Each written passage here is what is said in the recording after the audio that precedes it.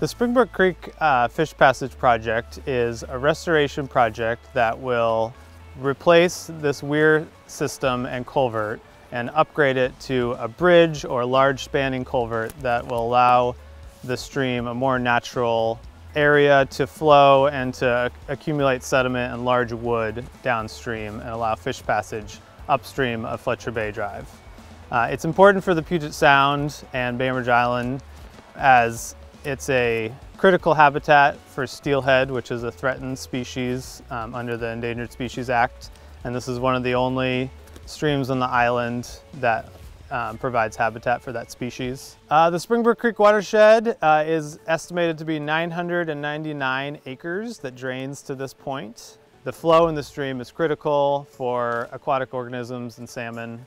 The $2.5 million that we got from the U.S. Department of Transportation will be used largely for construction of the project. There's a small amount in there that will be used for final design work. We anticipate 30% designs will be complete by the end of the year. 60% designs will take most of 2024, and that will lead into permitting phase. The permitting phase will probably take at least a year, so construction may start in the end of 25 or 26.